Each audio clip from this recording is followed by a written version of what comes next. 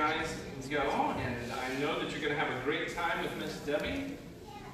I think they're also working on some fun stuff that maybe they're going to present next week on Christmas Eve. So that'll be fun. We're looking forward to that as well. And while we're dismissing our kids, I'm going to have you guys go ahead and open up your Bibles to Matthew chapter 7 this morning. Matthew chapter 7. We're going to be in verses 1 through 6. So Matthew chapter 7, verses 1 through 6. We're continuing through the Sermon on the Mount this morning. And we're rapidly heading towards a conclusion, although we won't be able to do that today because we're only going to touch the first 6 verses together. And while you're doing that, I just wanted to share a couple of things with you that I thought were really, really great. And one of those in particular was that Stephanie was sharing with me that there were 24 ladies who went to the party yesterday at Lauren and Isaiah's house. So that's pretty amazing, guys. I really thought that was pretty special. And I know that there were several of you that weren't there, so I got to thinking about it. I'm like, we could have easily had like 40 ladies probably there at that party. So ladies, next time, don't miss it. I think they had a really great time. And if you did miss it, you were missed. And I know that that's pretty exciting. But also that got me thinking, guys, I thought we were kind of moving forward with getting the numbers together. So now the ladies are starting to match and maybe exceed a couple of our events. So we may have to come together as guys here very soon so that we can have something for just the men as well. But the good news in all of that is it's exciting to see the body of Christ meeting and gathering together.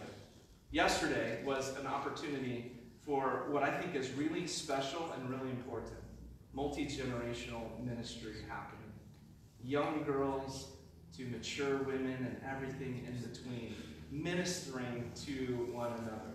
Special times. Very special times. So, do not miss the opportunity to do that. The next opportunity we'll have to do something kind of together, like as a church, aside from our Christmas Eve service, is that on New Year's, we're going to be having an opportunity to come together. It's our family service because it's the 5th Sunday. And so we're going to do our family service. But instead of doing our potluck right after church like we normally do, we're actually going to do it that night. And so from 6 to 9, we're going to have events happening right here at the church. And Isaiah and I are trying to craft some things that actually force generations to mingle together a little bit in a couple of activities or games. And it's going to be a lot of fun, I think. And so, and then at 9 o'clock, though, the youth will take over, and you heard what's happening. So by 9, you may decide it's time to go home and celebrate New Year's or go to bed. Either way. But 9 o'clock, the youth will take over the building, so you have been forewarned. It will be a lot of fun, but not for the faint of heart. Okay? So, I'm sure Isaiah wouldn't mind, though, if you want to stay around and hang out and have some fun with the youth. So, all right. Matthew chapter 7, verses 1 through 6. And, I'm going to take a moment to pray because it's important this morning that we really understand this text. This is important. Jesus' Sermon on the Mount is so rich, it's so full of things that we need to understand. He's speaking directly to us as disciples, but he's also speaking to the religious and to the Pharisees. And I don't want to miss that. I don't know about you, but I want to understand what Jesus is saying in this text that's often been misused and misinterpreted, and it's really important that we understand it. So I'm going to pray for us to have understanding this morning. Heavenly Father, will you give us understanding this morning as we read this text together? This is your word. You're about to speak directly to us. And what a privilege and a joy that is. And not only are you speaking through your servants, you're speaking as God. This is Jesus. These are the red letters speaking to us this morning. And we want to understand. So Father, as you pray for your disciples, I ask that you would do the same for us. Give us eyes to see this morning. Help us to see what you're saying. Give us ears to hear. Help us to understand what you're saying, Lord, and give us hearts to receive it. I think you have something for all of us this morning. Those who believe, and even for those who do not believe. Yes. Lord, I pray that you will speak to us all through your word. In Jesus' name. Amen. Amen. Well, I preface this morning because this text is perhaps one of the most often misused or misunderstood texts. And so we're gonna look at it together this morning, and we want to, at the end of this, have an understanding of what Jesus is saying to us. That's important. If we want to be his disciples, then we want to know what he's saying. That has a lot of implications for how we live in this world, doesn't it? Yes. And so we want to understand this. So we're going to read it together, starting in verse 1. So Matthew chapter 7, beginning in verse 1, it says, "Judge not, that you be not judged. For with what judgment you judge, you will be judged. And with the measure you use, it will be measured back to you. And why do you look at the speck in your brother's eye, and do not consider the plank in your own eye? Or how can you say to your brother, 'Let me remove the speck from your eye,' and look, a plank is in your own eye? Hypocrite! First remove the plank from your own eye, and then you will see clearly to remove the speck from your brother's eye. Do not give what is holy to the dogs, nor cast your pearls before swine, lest they trample them under their feet, and turn and tear you in pieces." All right? So some interesting things there that are not going to be unfamiliar to many of you, but something that is often misinterpreted and misunderstood. So right away, I want you to notice something, though, because this particular verse begins with this idea of do not judge, that you be not judged. However, right away, we see something that could be a logical contradiction that's going to help us to discern actually what Jesus is and isn't saying here. And on one hand, he says, don't judge.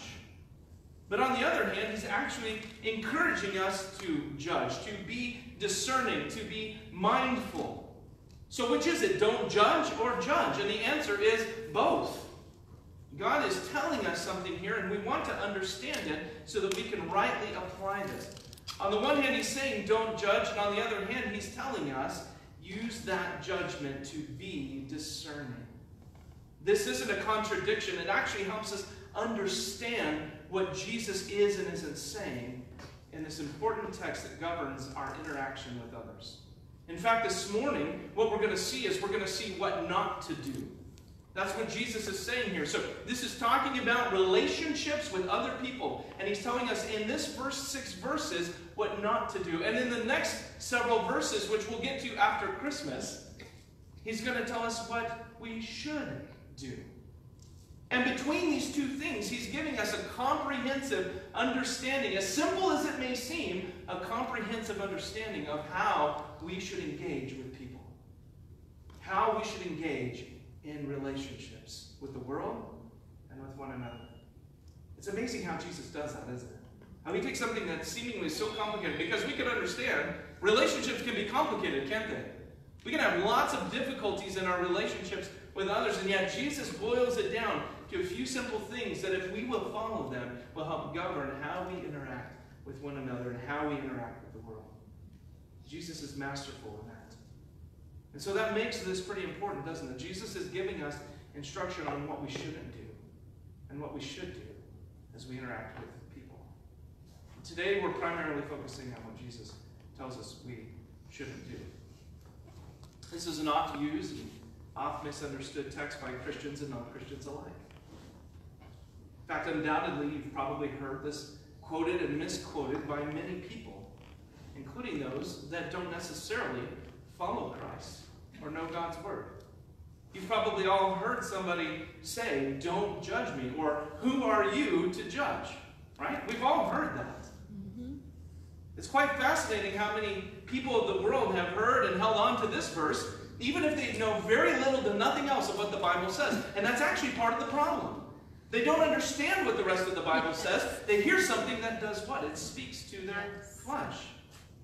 But it's also true with many well-meaning or misguided people who have interpreted it or misinterpreted and used this verse wrongly to suggest that we are not to condemn sin or evil, that we are only to, quote-unquote, love people. That's often another misunderstanding or misinterpretation of this verse. And the problem with that understanding of love is that it isn't actually loving. It's the opposite of that. It's hateful. It's hateful to affirm sin and to allow the death and decay it brings in another's life, as opposed to pointing them to truth, to freedom. So it's important we understand that definition of love, how the world uses love, and how God uses the word love. Clearly, it's important that we take the time and the energy to understand what Jesus is and isn't saying, as opposed to leaning on our own understanding or opinions. Because typically when this verse is mistreated, that's exactly what we're doing. We're either trying to justify something, as the world often does, but even Christians do that, don't they? Who are you to judge me? You do these things in your life. We have to use that as an excuse to continue to allow our flesh to do what it wants to do. But we also lean on our own understanding when we try to love a world in a way that isn't correct or isn't biblical.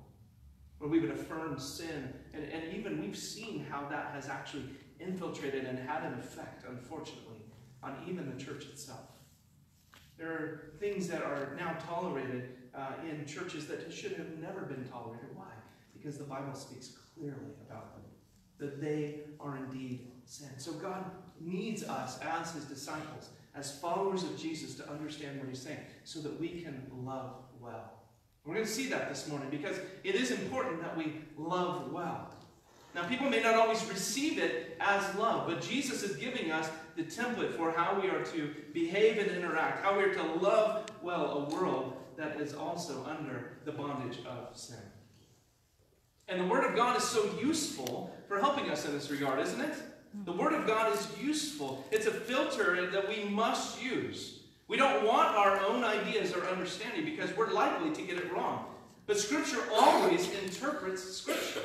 So we can go to the Word of God to understand the Word of God. We must be very cautious not to take things out of context or look at just a single context without considering and understanding the whole. That is foolish. To not take into account all the other things is foolish. To read it in isolation without context and understanding leads to all kinds of problems and issues. How many of you have actually said something and somebody took a portion of what you said out of context and used it against you or misinterpreted and read into what you were saying when that wasn't actually what you meant? How many of you have had that happen? I'm sure many of you have. If I were to ask you, I'm sure hands would go up almost everywhere. Every one of us has probably experienced that, where somebody took something that we said and interpreted it into something we weren't actually saying. And so it's even more imperative, is it not, that we don't do that with God's Word. That we don't speak things that God isn't saying, and that we don't leave out things that God is saying. Yeah. That's really important. The world does this all the time. But so do those sometimes who are knowledgeable about God's Word. But he has called us to be disciples and ambassadors of his kingdom. That's what he has called us to be. So we must be diligent to do the work to understand his Word. That's what we're doing this morning. That's why we pray. Lord, give us eyes to see. Give us ears to hear so that we can understand your Word. So I'm going to go over, before we kind of get into an outline, a few things about what this text doesn't mean and a few things about what it does. And then we're going to get into the practical. What it doesn't mean. It doesn't mean that we aren't to make judgments, that we're not to discern. It's clear in the Scripture, because Scripture interprets Scripture, that that's not what Jesus is saying. In fact, in this very section of Scripture, he tells us to be careful about doing something. He tells us not to cast our pearls before swine, for example. Not to give what is holy to the dogs. Well, how do we know what that means if we don't use some amount of judgment or discernment? Come on. How are we going to know? And so it's clear that that's not what Jesus is saying, that we shouldn't throw discernment out the window. In fact, 1 John tells us very clearly in 1 John 4:1, he says, "Beloved, do not believe every spirit, but test the spirits to see whether they are from God. For many false prophets have gone out into the world." So how are we going to test and know that something is true if we don't have discernment? If we don't use right judgment? In fact, Jesus himself tells us to use right judgment. In John 7:19-24, Jesus is interacting with some Jews and with some Pharisees. He says, "Has not Moses given you the law, yet none of you keeps the law?" Wasn't that true of what we've studied so far about the Pharisees? They weren't keeping the law. They were creating their own that they thought they could keep. But they weren't actually keeping God's law. Right. They certainly weren't keeping the spirit of the law. So he tells them this. He says, if on the Sabbath a man receives circumcision, because Jesus has just healed somebody, he says, so that the law of Moses may not be broken, are you angry with me because on the Sabbath I made a man's whole body well? Jesus says, are you angry because on the Sabbath I actually healed somebody? Yeah. You guys have become judges of the law instead of doers of the law, is what he's saying. And he goes on to tell them, do not judge by appearances. Judge with right judgment. Yeah. It's clear. We are to use good judgment and discernment. So clearly, when this is saying, don't judge lest you be judged, it's not saying don't use discernment. We should be using discernment because Jesus has told us to use discernment. The Word interpreting the Word. The other thing that this isn't saying is that we're to be tolerant and indifferent towards sin, and especially within the church. Now, the Corinthian church was going through a lot of problems. So that was very, very obvious. And there was some deep sexual immorality that was happening in that church. Paul said it was so shameful that even sometimes the pagans wouldn't speak about that without, in a sense, like blushing or recognizing that there's something wrong with the action that was happening. But the Corinthians were almost kind of patting themselves on the back, saying, look how tolerant we are. Doesn't that sound like some areas of Christianity these days? Come on. Patting themselves on the back, saying, look how tolerant we are. We are so open. And Paul says, wait a minute. God has called things sin. And so Paul tells them, he says, though I'm absent in body, in 1 Corinthians 5, by the way, if you guys are wanting to look this up later, starting in verse 3, says, for though absent in body, I'm present in spirit. And as at present, I have already pronounced judgment on the one who did such things. So Paul is saying, it's okay to judge when something is inherently sinful, obviously sinful. And especially within the church. Within believers, because later Paul says, I didn't tell you not to associate with the sexually immoral, meaning of this world, because if you did that, you wouldn't be able to associate with anybody. They're all sexually immoral, is what he's saying. And boy, doesn't that speak to our culture right now? Yeah. You can't go anywhere without sexual immorality everywhere. So if you're going to withdraw completely, you're not going to have any contact with people of this world. He says, no, I'm talking about people in the church. I'm talking about people who call me God and call me holy. If you call me holy, you are also to be holy. Do not tolerate sin among you. Now, that doesn't mean that we're uncompassionate with one another. But Paul's being very clear here. This is a sin that's open. Everybody in the church knows it's going on. And yet he says, and you do nothing about it. You tolerate it. He says, no, I've already pronounced judgment. It's wrong. It ought not be going on.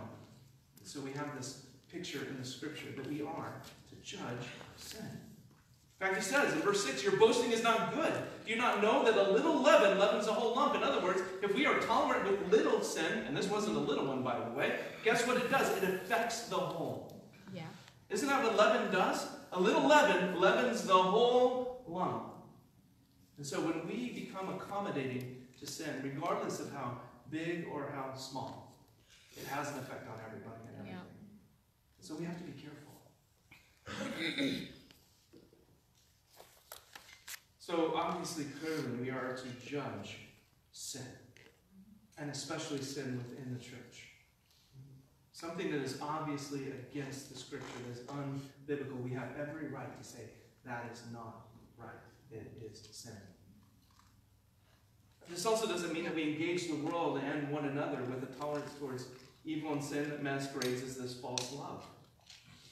As I mentioned before, it's actually hateful, not loving, to let people die in their sin, or to let the destructive nature of sin bring death and decay and pain into people's lives because we think it is loving to remain silent about what the Bible clearly speaks on. When the Bible speaks clearly, we must also speak clearly. Amen. And let me just, this is for us to hear this morning as a church. We need to be ready and willing at all times to not just be the ones to speak to the sin that we see in other people's lives, and to do so with gentleness. In fact, we're admonished by Paul that we are to do these things in gentleness. Isn't it the kindness of God that leads us to repentance? Amen. Yes, it is. And we should approach one another with kindness, and in the way that we would want to be approached if it were us. Yeah. But let's also hear that we would be approachable. That we would be the kind of people that, I don't know about you, if there's something that's wrong in my life, and I'm being a poor witness and a poor testimony to the world around me, I want you to tell me. I want to know that that's the case, especially if I'm in sin. If I'm in some sin and I am blind to see it for some reason, and you see me say, whoa, Pastor, this just isn't right. Amen. That's hurting our witness. Yeah. Then it would be important for me to hear that, wouldn't it? Yeah. It would be important for all of us to hear that. I was watching a documentary this week about John Chow, and I don't know how many of you guys know about him. He became a martyr to North Sentinel Island. He wanted to go and share the gospel with the North Sentinelese people, and people who had never heard the gospel as far as we know. And this documentary was not pro-gospel, let me just tell you that. It was definitely not, but I loved what I saw from him, because I don't expect the world to understand God. Yeah. I don't expect the world to understand what the Bible says, to think the way that we think, to understand what it means to love, the way that God says to love. But I loved that John Chow, his friends were talking about, he said, we were all struggling with things in our life. We were all, in a sense, kind of hypocrites. We formed these accountability groups, and all of us were struggling with various areas of our life. And I think specifically they mentioned the area of pornography. That was an area that they were all struggling. He said, but not John. He lived above reproach. He lived with a single focus, and he wanted to please God. And in one of his Facebook feeds, one of his social media messages, he says, if you, and this is when he's a young person, not somebody who's mature in Christ in the sense of being mature in age, a young person, but definitely mature in Christ. He said, if you see anything in my life, I want you to point it out, if it's not pointing to Christ. That's good. I thought, man, That's good. what great maturity for a young man who would ultimately go and give his life trying to reach people that have never heard the gospel. Powerful. But we need to be people that want to hear. The Bible tells us, Proverbs 27:6, faithful are the wounds of a friend. The kisses of an enemy are deceitful. You guys ever experienced that? There are a lot of people that will, they'll feed into whatever it is. They come alongside. But a friend doesn't do that, do they? They don't just look at your life and say, oh, that's okay. They say, wait a minute, that's not right. A good friend, a faithful friend. Yeah. Those wounds are the kind of wounds that we want. And the kind of wounds we're talking about here aren't a harsh lashing and a whipping. It's the understanding that our sin is being confronted. That's what the wound that we're talking about here. A friend that doesn't allow us to continue in a pattern of self-harm and self-destruction because of the pattern of sin in our life. That's a faithful friend. Yeah. Jesus literally came and died and was raised again. He suffered and was wounded so that we could be healed and so that all could have access to salvation. Sin's a big deal. It's deadly, and only Jesus brings life and reconciles us to a holy God. Remember how we sang today about how holy God is? Only Jesus gives us even the ability to approach that holy God. Praise God. Praise Jesus for that. Amen. Amen. Our brothers and sisters, they need us to be faithful friends to one another. We are blinded by sin or wandering into its destructive nature. Yeah. And yet how we do that matters, isn't it? Yeah. How we do that.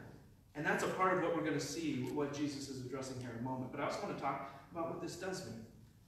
We are not to be overly critical or to operate in a critical spirit. That's really, really important. That's a huge part of what Jesus is saying here when he says, do not judge, lest you be judged. How you judge matters. Don't be critical.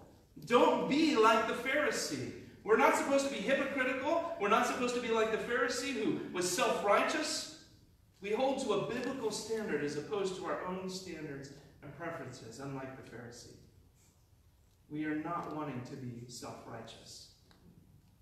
We do not take the place of God either. That's not what this means. We don't have the right to take God's place.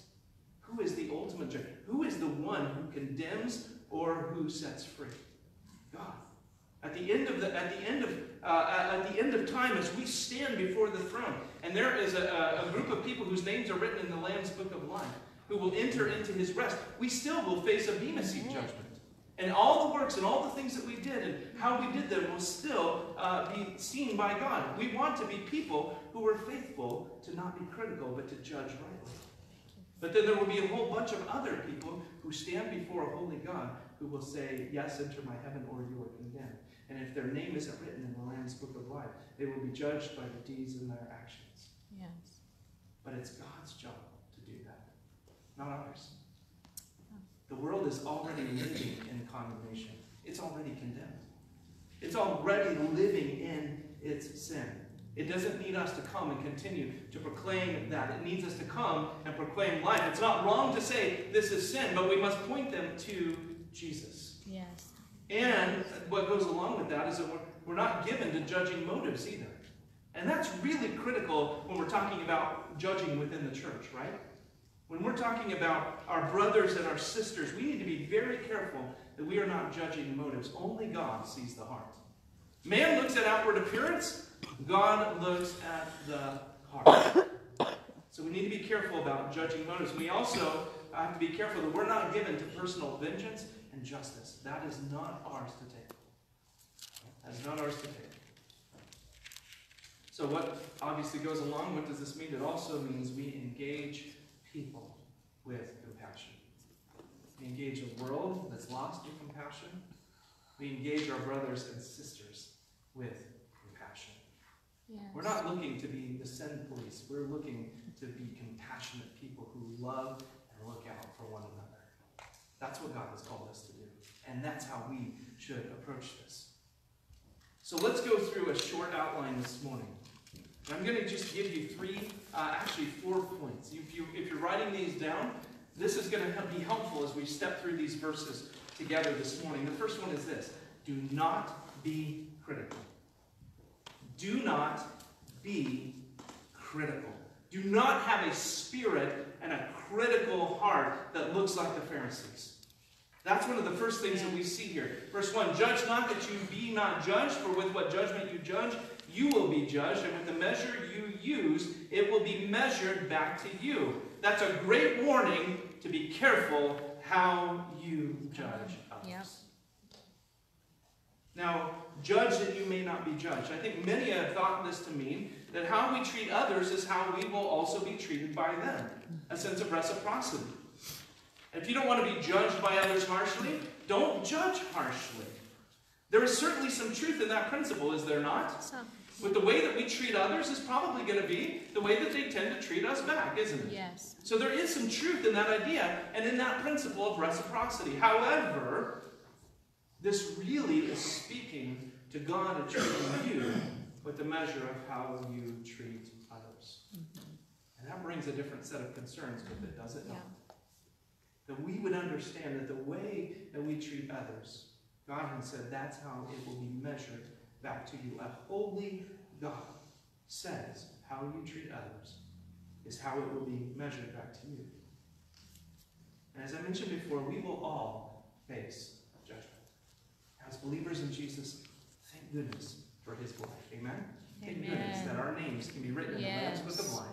That this, for believers, will not be a question of, do you get to enter into my rest or not? However, even for believers, there is still a bema seat judgment. How you treated others will still matter. And it will impact how God judges you. Did you judge other people's motives wrongly?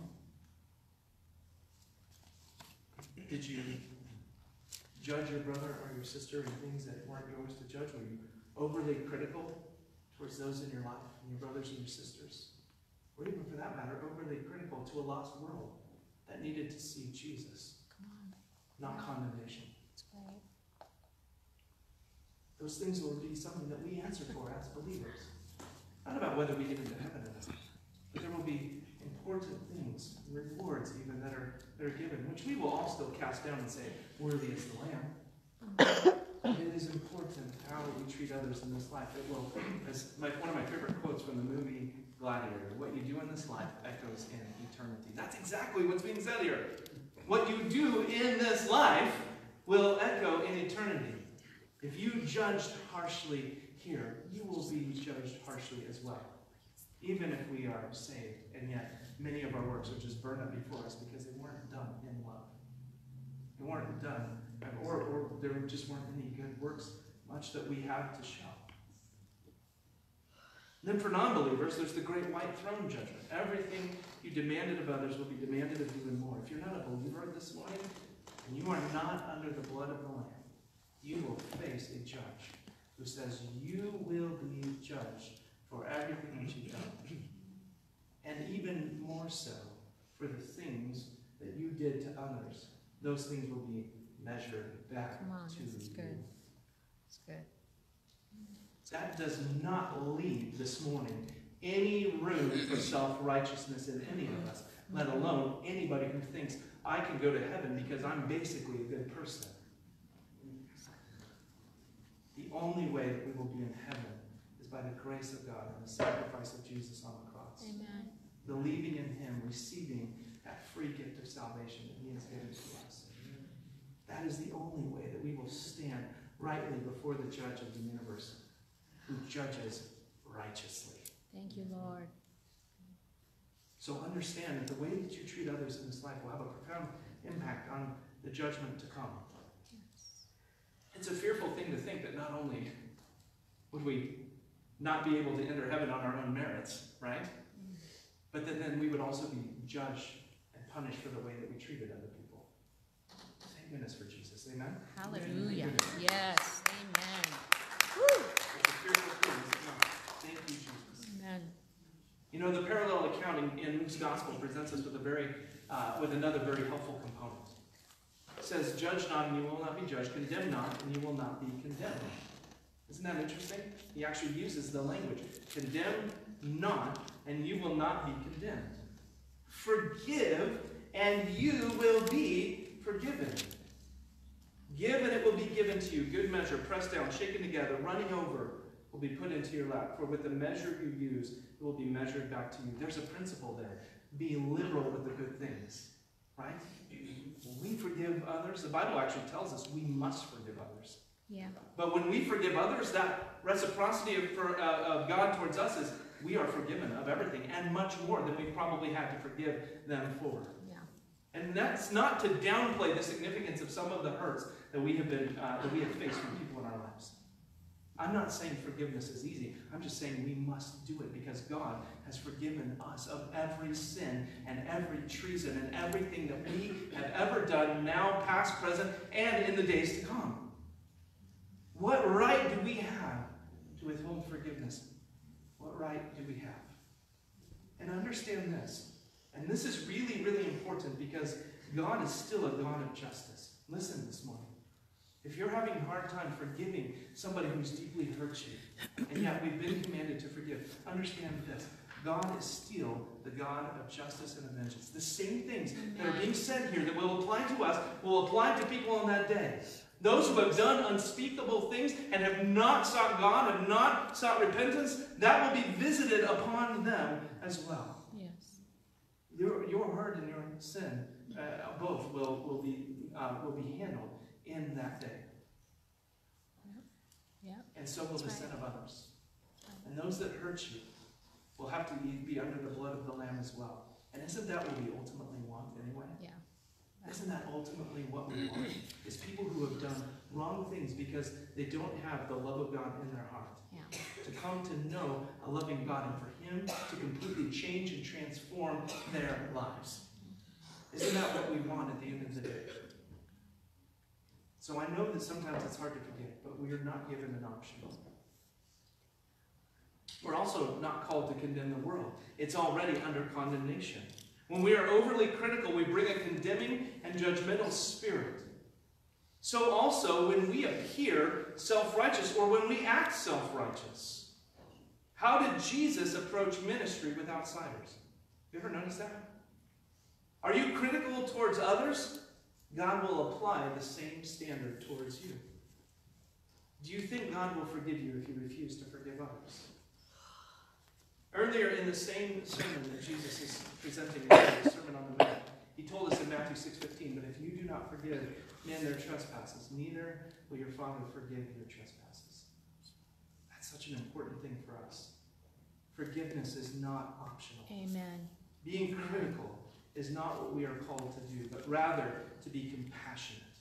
Our heart should break for sin and for those under its power, and we should desire their repentance, not our vengeance. That's That's what it means to die to ourselves, to be followers of Jesus. That's what it means to be his disciples. He is sharing with us this morning how it is that we are to be his disciples, how we are to walk this differently from the world. This is so different than the world, isn't it? We're living in a time that I don't want to say affectionately, but we commonly call it a cancel culture. Why do we call it that? Because if you've ever done anything wrong, we're going to find out about it and we're going to destroy your life. That's the exact opposite of what Jesus is speaking to his people here and to his disciples. He's saying, I'm calling you to love. I'm calling you to forgive. I'm calling you to help bring reconciliation. We shouldn't long to see those people destroyed. We should long to see them come to repentance. And if they don't, God will take care of that because he is the righteous judge. Amen. I want to just share my own story for a minute because forgiveness isn't optional. Our heart should break for sin. We should desire repentance, not vengeance. And Amen. the Lord has been dealing with my own heart in this recently. Because people will mistreat us. We've been mistreated many times. All of you have been mistreated by other people. We've all experienced that, where we were unfairly, uncharacterized, things that were said that were not true of us, things were done to us that were evil, that were wrong. And oftentimes, we look at that and we say, God, why don't you visit this upon my enemies, right? It's very easy for us to want to do that. Even if we don't take it into our own hands, a lot of times our heart is, God, bring them to destruction, bring them low. And I found myself feeling that way at times about people. And here's what's true. I want God's name to be glorified. And when people do things that actually smear God's name before the world, I don't like that. Even more so than what happens to me personally, I don't like seeing God's name blasphemed before the world. Amen. Because the way believers act towards one another, or people who claim to be believers will act towards one another. But the Lord's been dealing with my heart and saying, I don't want you to wish ill will upon people. I want you to wish repentance for people. Isn't that what God really wants at the end of the day? Isn't that, if that's what God wants, isn't that what we should want with the people who have done wrong to us? Yes. Even people in Jesus' name, even our brothers and sisters especially, that we would desire repentance, not God's vengeance. Now it's okay to say, God, make sure your name is not blasphemed. Do whatever you have to do so that your name is glorified, not smeared. But we should also equally, if not more, be prayed, but bring those people to repentance. Yes. Bring people to repentance. I don't want to wish more evil on people than I do desire for repentance and love. Amen. And reconciliation. That's good. That's really good. I hope that you guys feel the same way. So that's the first point. Do not be overly critical. Do not be harsh. Do not be harsh with the world who needs to see Jesus. Do not be harsh with one another, for our brothers and our sisters. The next part of this, verses 3 through 5, tell us not to be hypocritical with how we judge.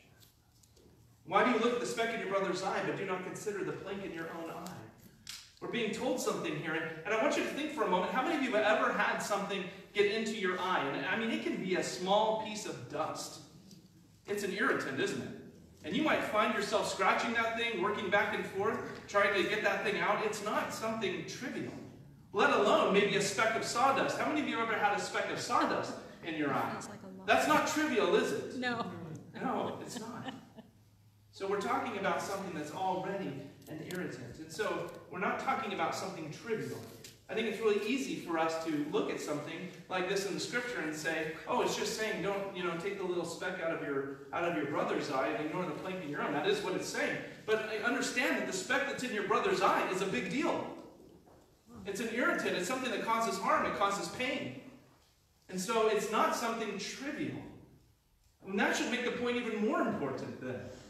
That we would not make sure that we're doing something to somebody, that we're not treating somebody that way, that we're not looking at somebody else's sin and ignoring the massive elephant in the room that is our own sin. Come on, that's good. That we're not ignoring the very thing that needs to be dealt with in our own life as we attempt to help somebody else along.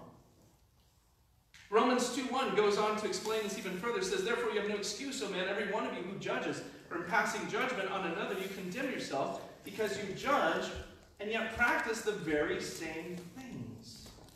Isn't that interesting? That's a real call right there, not to be hypocritical, isn't it? Not to judge others for things that we ourselves are doing. And let me also just give you one more word of warning here. This is a real warning to those who would claim to have knowledge, isn't it? This is a real warning to teachers like myself, but anybody who would stand up and say, this is what the word of the Lord says. You know why? Because that means we know, or we claim to know, what it says. It is incumbent upon us then to live by what it says. To be a good example to those around us and those who are underneath us, especially in our discipleship. Do not be like the hypocrite. Do not be like the Pharisees.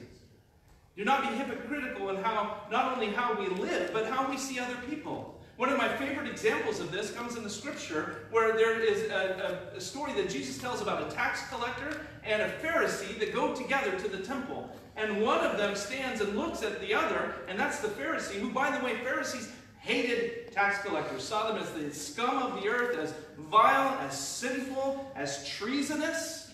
And he looks at the tax collector and he declares one in his heart, at least I'm not like that guy.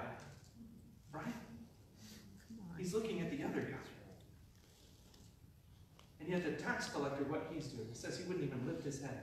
He just beat his breast and said, have mercy on me, O Lord, a sinner. Yes. And it says, who will justify on that day? The one who repented. The one who looked at the other and said, at least I'm not like that, is not the one who got justified. They both had every reason to say, have mercy on me, O God, a sinner.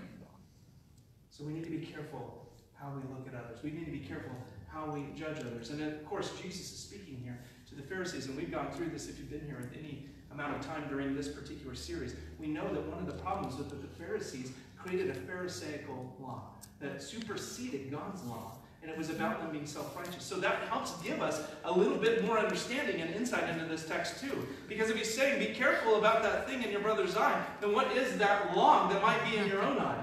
Yeah. Let me suggest this morning that what the scripture is saying is, be careful of self-righteousness.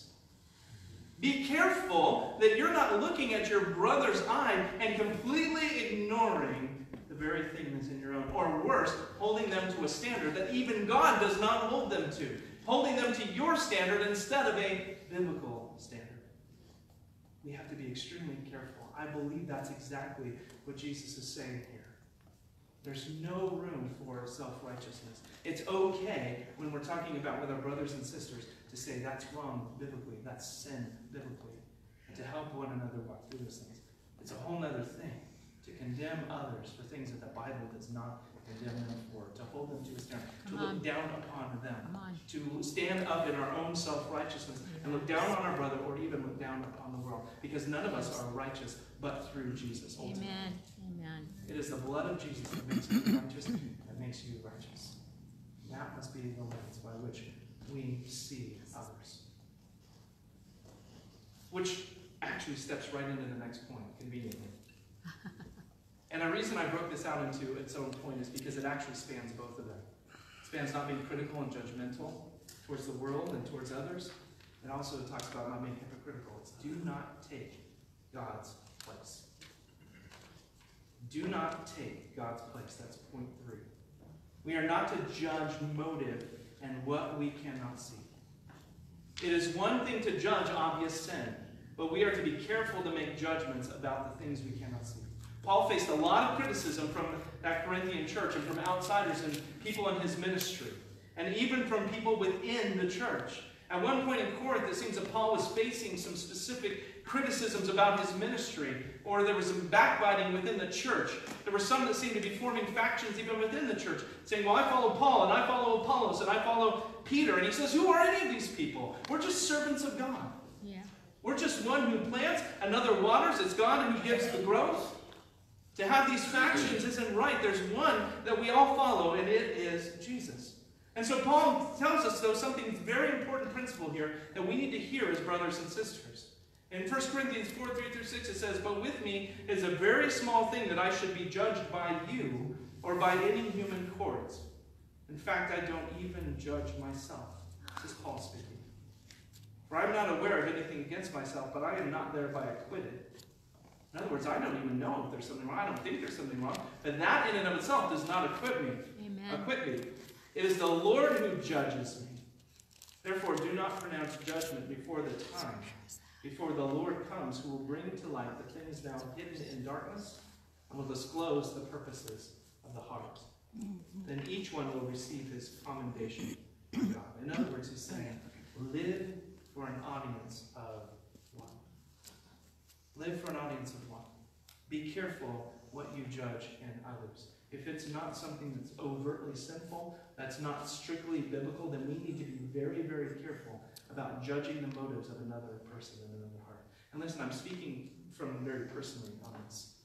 Yeah. Because I know what it feels like to both do that, to judge others wrongfully, and I know what it's like to have my motives wrongfully judged. Yeah. And I'm sure that you do too. That's really, really painful when we do that to others or when that happens to us, and it does a lot of damage. We need to remember that it's God who sees the heart. It's God who will commend or condemn. It is God who judges rightly and righteously, and he's really the only one. He's the only one that can judge the unseen things. Romans 14, "Who are you to pass judgment on the servant of another? It is before his own master that he stands or falls, and he will be upheld, for the Lord is able to make him stand."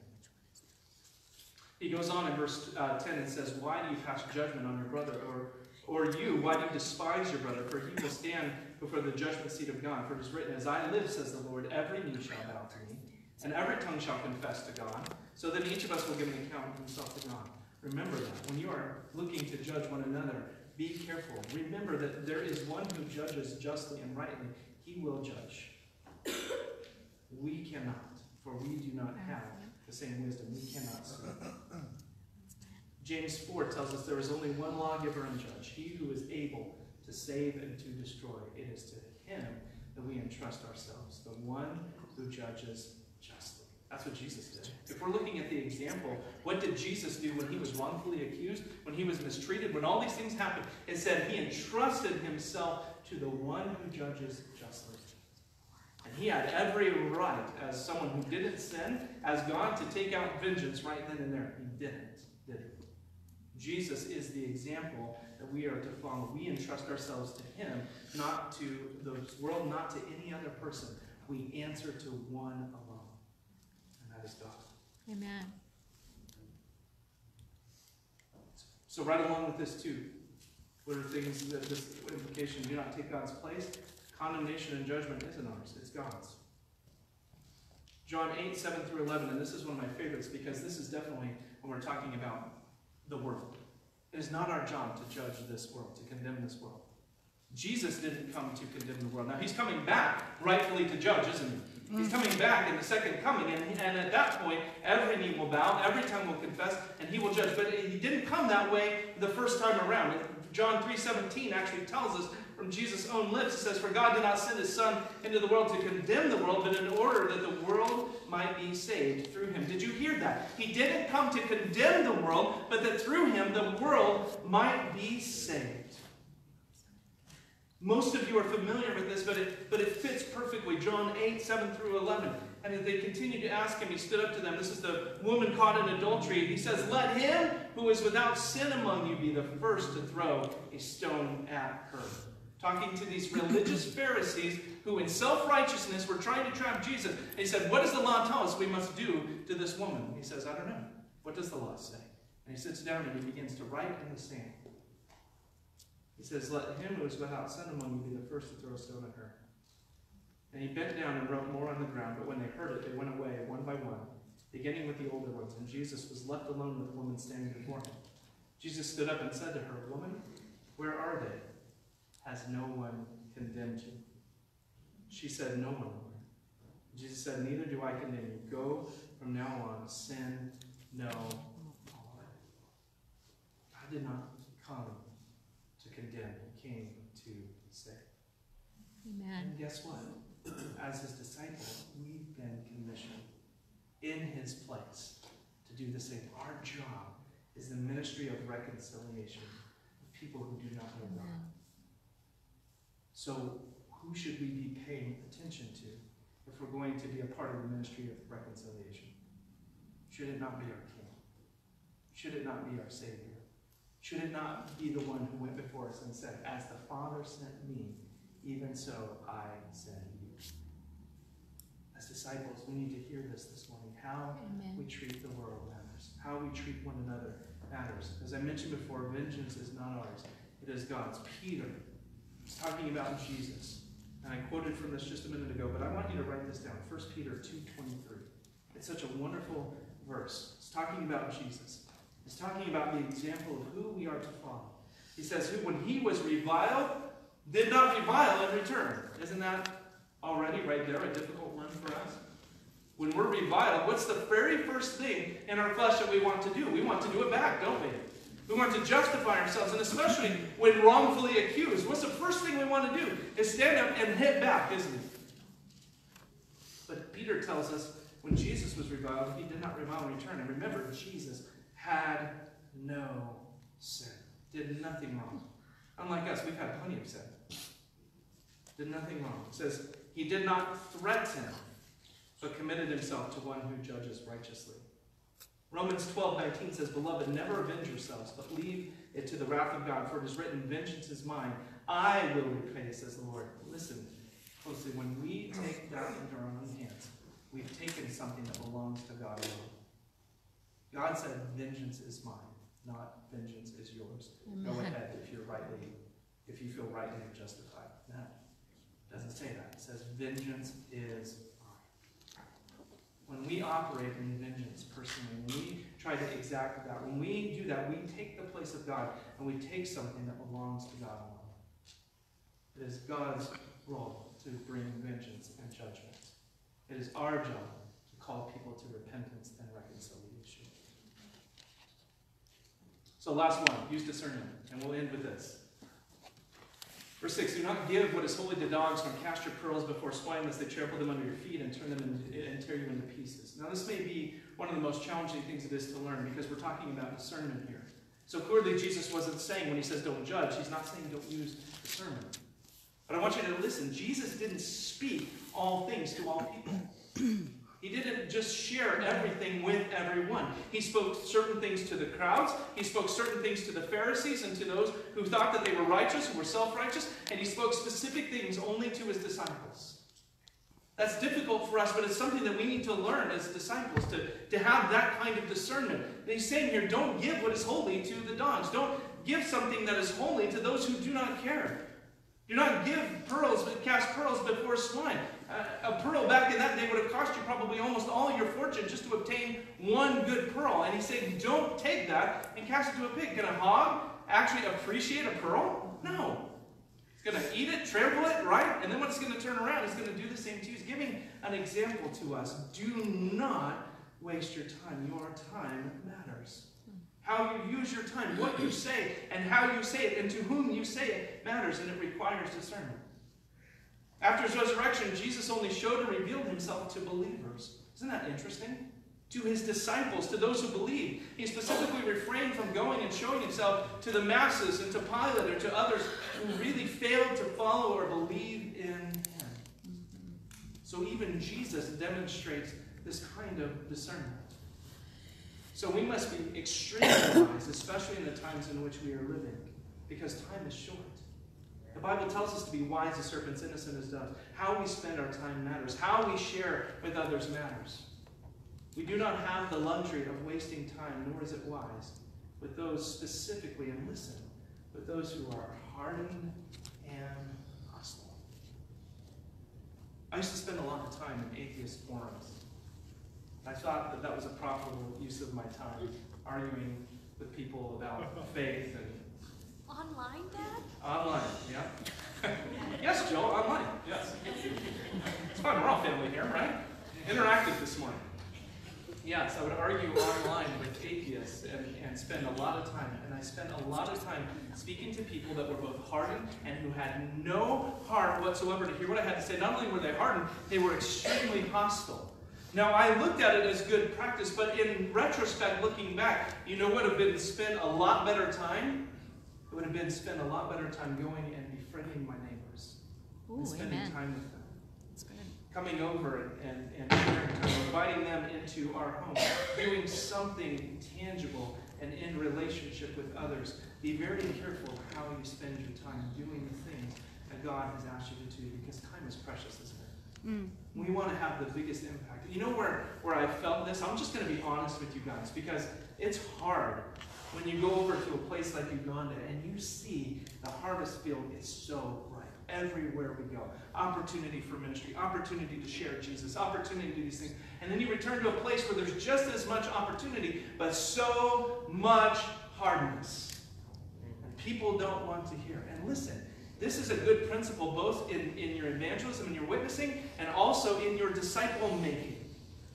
Because if people don't want to hear, you are wasting your time continuing to argue with them over and over. You share, you continue to plant and water seeds, but it's only the Holy Spirit that is going to give the growth. Do not attempt to continue to engage people that are openly hostile to the gospel. It will not produce the kind of fruit that you're talking about. And it goes exactly against what Jesus is telling us to do here. The same is true of our discipleship and our disciple making. Everybody is at a different place in where they are at, but you cannot make unwilling disciples. You can't make unwilling disciples of this world. You can't make unwilling disciples of people who believe but have not yet decided that they want to follow Jesus with every part of their life. And if you attempt to do that, it will only frustrate them, and it will only frustrate with you. But here's the flip side of that. If people are hungry for God, feed them. Amen. If people are hungry for God, give them the best of your time. The scripture tells us, make good use of the time because the days are evil. I think that's exactly what Jesus is saying here. Don't waste your time in unprofitable areas. Learn to be discerning about the usage of your time and the things that you say and the things that you share. Jesus did. Shouldn't we do the same? Yes. That's the implications for us as we talk about this in light of the Great Commission and in light of the gospel. It's important that we understand what Jesus has done for us. And it's important that we engage the world in the way that Jesus engaged the world. Amen, church? Yes. Let's pray. Heavenly Father, thank you for this morning. I want to thank you for the opportunity to be here together, to study your word, to go through your word together. And Father, to look at a passage of scripture that has been misused and mistreated and misinterpreted at many points in time, but yet is so essential. Lord, it's so essential that we understand what you were saying here. You're not telling us not to use discernment. You're not telling us not to judge obvious and ugly sin.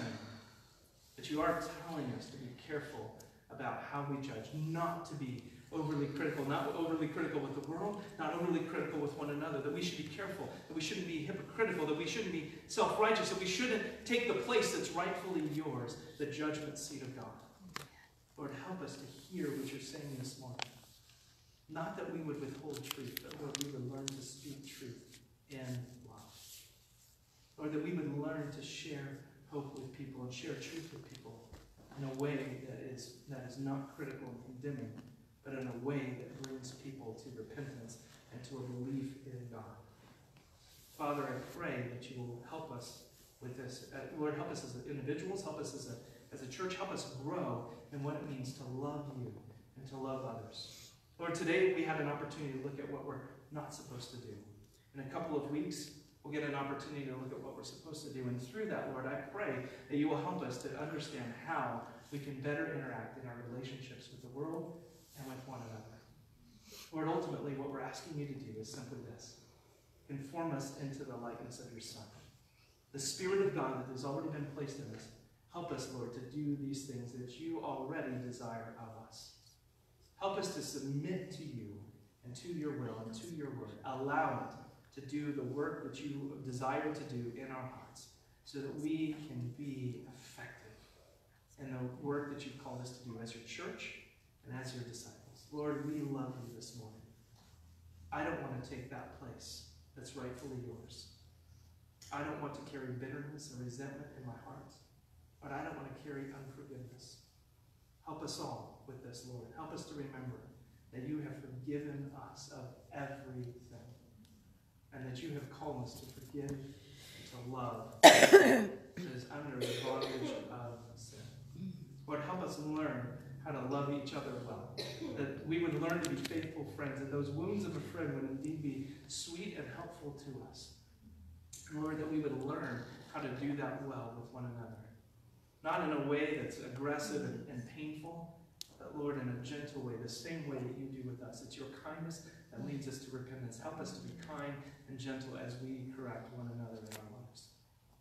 Thank you, Lord, because I believe this is exactly what you are doing in your people and in your church and in us. So we pray and ask these things in Jesus' name. Amen. Amen. We're going to close with a worship song. So go ahead, worship team. Sorry, I didn't give them enough warning to come up. So let's worship this morning as we close the one who is worthy. And if you're struggling with a few of these things in your own life, like I am, let's remember who is the one that empowers us and enables us. He is the one who makes the way. Think about that as we sing this morning.